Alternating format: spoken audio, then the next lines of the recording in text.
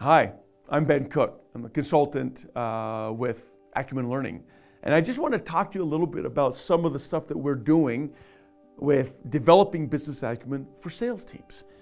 Some of the real interesting stuff about sales teams is you're going in and selling to different industries, different solutions, different customers, different buyers in essence.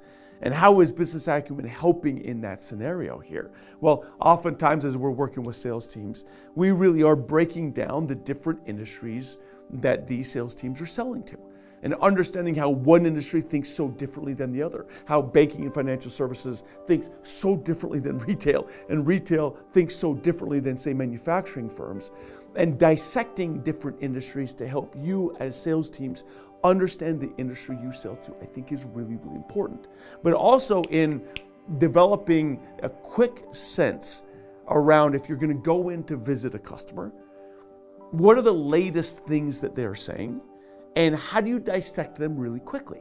Going to their investor relations website, taking a quick look at their financials, get a sense of what their executives are saying, using the 5-driver model to do a quick company analysis before you go in and visit them, and then get a sense of what type of questions you might want to lead with in your meeting that, one, demonstrates that you know them quite well, you've done your research, you've done your homework, but also that you want to learn more about their strategy, priorities, and future state, so that you can better align your products and solutions to them. Really allows you to then speak their language.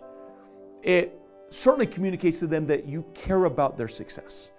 You care about their future and how you can play a part in that future, how your products and solutions can actually best align with the direction they're actually trying to go.